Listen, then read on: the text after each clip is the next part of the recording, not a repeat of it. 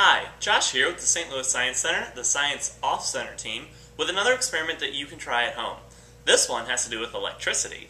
So what you'll need is a working flashlight, preferably a cheaper one that you can get to the light bulb and not get in trouble when you take it apart. And you'll need just any ordinary wire. So, first and foremost, take the flashlight apart. All you'll need to keep are the batteries and the light bulb.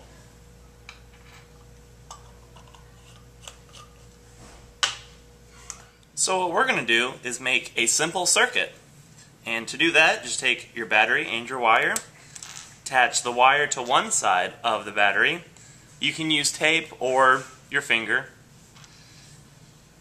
And then the light bulb, have it touching the other side of the battery.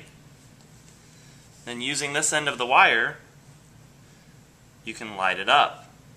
Now that's not nearly as bright as the flashlight, so let's try two batteries. So we line them up.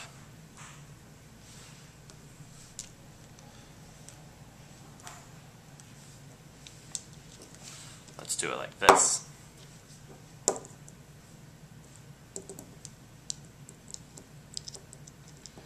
And when you touch the wire to the light bulb,